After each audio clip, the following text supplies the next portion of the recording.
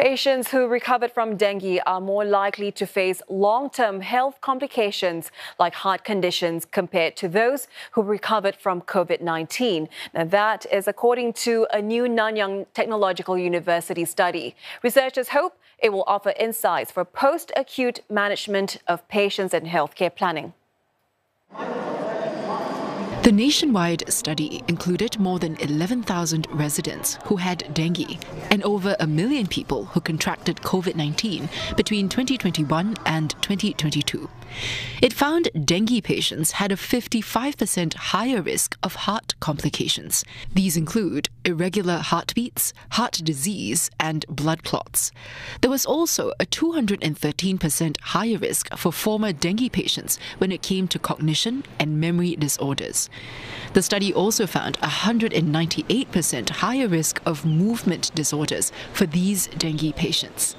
One infectious diseases expert CNA spoke to says these complications are often the result of pre-existing conditions.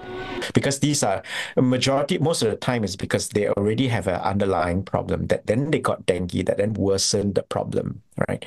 So if they do, then it's worth being followed up more closely.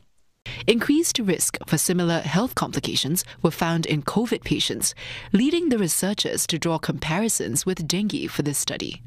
The research is also the first to contrast post-recovery risks of dengue and COVID-19 patients. The research team was also looking for new health problems related to the heart, nervous and immune systems that could appear up to nearly 1 year post-infection. Dr. Oy says while there is no known treatment for these complications, vaccination is one potential solution to reduce such risks.